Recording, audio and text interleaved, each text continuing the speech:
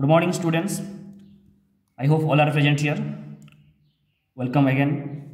Today we are going to discuss about the topic failure of wave theory. Okay. So how and why the wave theory is failure? So there are three logics as to why this experiment failed wave theory. These are the logics, these are the reasons. Number one, energy by light means which is given to electron, is not proportionate to its amplitude. Okay, means देखो यहाँ पे जो diagram है, the intensity of light is made by amplitude, and when we increase the intensity of light, the energy of electron does not change. Means that shows intensity and amplitude, they are not related to energy, while wave theory says they are related to energy. So now let wave theory says that is related to energy, but our experiments say it is not related to energy. That means wave theory is wrong. Number one. And other thing, the concept of wavefront or the concept of threshold frequency. Means the concept of wavefront, suppose this is a metal surface and this light energy wavefront comes here. Okay, wavefront comes here. And energy is absorbed by all these electrons. Then second wavefront comes with this energy. Then third comes with the energy. And they keep on collecting energy. And once they have sufficient energy, more than the wave function, they should come out. All of them together. But it does not happen. What we see, one photon comes and eject one electron. One photon comes, eject one electron. One photon comes, eject one electron. Now, what do you say? Suppose if a group of electrons does not come and one photon brings one electron. So what should be coming? An arrow. What should be coming? An arrow. A bullet should be coming.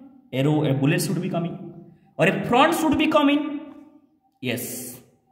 It is very clear that the things which is coming is in the shape of an arrow or in the shape of a bullet because of very low quantity. When we started this, the intensity of light is just start, and a minimum or minimal photon, means one photon, one electron is out. It does not wave for the front to come, and when front comes, it distributes energy to all, and when the level of energy increase, it should come together. So it should not start from 0, 0, but starts from 0, 0 by this experiment. It is shown. That means the concept of wavefront is also not correct. So there is nothing else wavefront striking a surface. No. The light strikes a surface like a bullet, like an arrow. It goes in, eject one electron. That is what is shown. And that is number two. With wavefront, many electrons should come out together. It does not happen. That is the concept of the threshold frequency. Okay. Then now number three, there should be a time lag between radiation and ejection of electron due to energy given by wavefronts.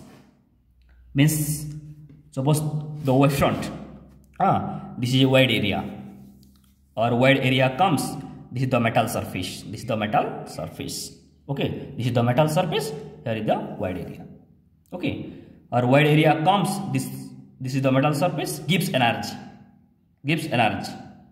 Is all the energy given one point? No. To all these points, and then second wavefront come, a third wavefront come, a fourth come. Now the energy level has increased sufficient, and all the electrons are comes out.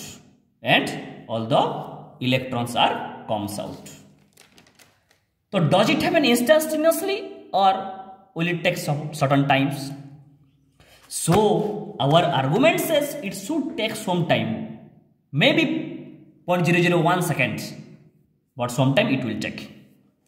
Means there should be no time lag between radiations and ejections. So what this experiment shows, there is no time lag. Means the moment we switch on the light, even if it is 0, watt or if it is 0 watt bulb, the moment we switch on the light or electron eject out. So how it can happen? Can it happen with an arrow or can it happen with the wavefront? Clearly it can happen only with one arrow, and eject one electron immediately. So there is no time waiting for collection of energy that is provided by this experiment. And according to our wave theory, the wavefront should come. They should give energy to all the electrons, distributed. It should take some time. So there is no time lag. So this is the third argument, that there is no time lag. Means this tells us that the wave theory concept of wavefront is wrong. So all these three arguments given says that wave theory is not correct, or in not much hard works we can say the wave theory cannot explain it. And another very important thing, the wave theory could not explain the threshold frequency concept. If the frequency of light is less than a particular frequency and it is falling on the matter, maybe it is not able to give the full energy.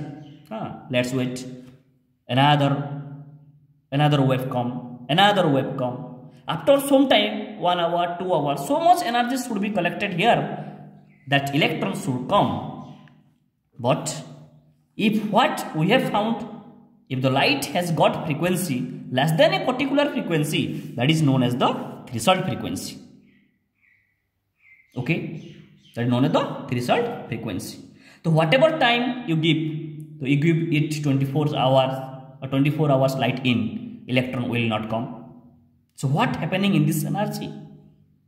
So wave theory cannot explain. So if a wave theory cannot explain, we say wave theory is a failure. And I am showing you by experiment that if frequency less than threshold frequency cannot eject out whatever is the voltage of the bulb. Suppose if I put a red bulb for 20 hours in a room, it cannot eject a single electron. 12 hours. If I put a red bulb for 12 hours in a room, it cannot eject a single electron. Means 12 hours, how much energy it will give? And in place of that, I put a blue bulb. The moment I switch it on, means the 0 watt bulb, it will eject electron.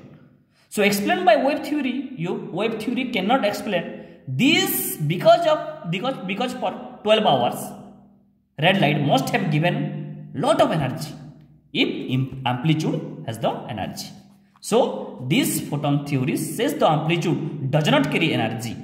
It is frequency which carry the energy. So blue has large frequency. It carries energy sufficient to eject electron.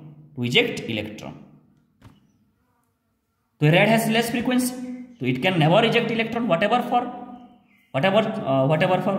time you are sending the red light. So whatever is the amplitude of red light, we have put a red light of 1000 watt bulb. It cannot eject a single electron. And the 0 watt bulb of blue color eject electron.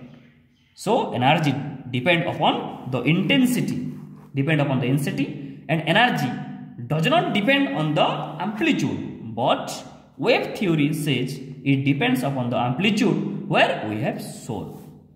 It does not depend upon the amplitude. So wave theory is a failure.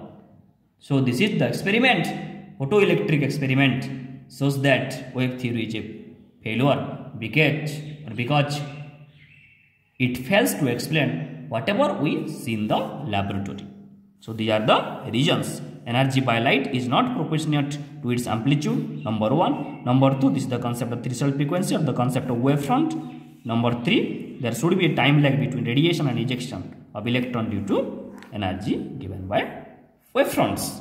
So these are the reasons, failure of wave theory. Okay, I hope all are understood. Okay, तो ये हम सब discussion करेंगे, गो NCERT read once. Okay, thank you.